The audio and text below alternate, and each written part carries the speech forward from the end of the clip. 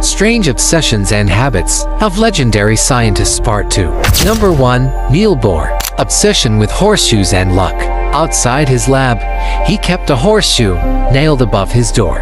When asked if he believed in superstition, Bohr said, "Of course not.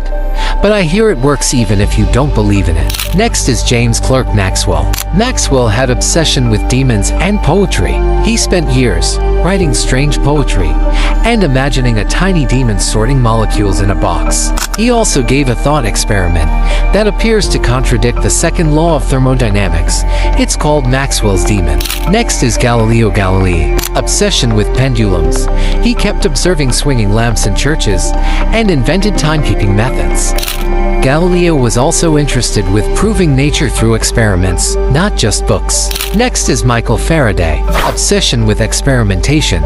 Faraday repeated experiments obsessively, sometimes hundreds of times, just to observe with clarity. Faraday had no formal education, yet discovered electromagnetic induction, diamagnetism, and invented the electric motor, all from pure, obsessed experimentation. Next is Paul Dirac.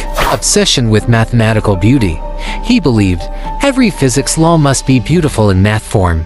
Paul Dirac was also obsessed with silence. He spoke only when absolutely necessary. Concluding this video, all sources are mentioned in description box. Thanks for watching.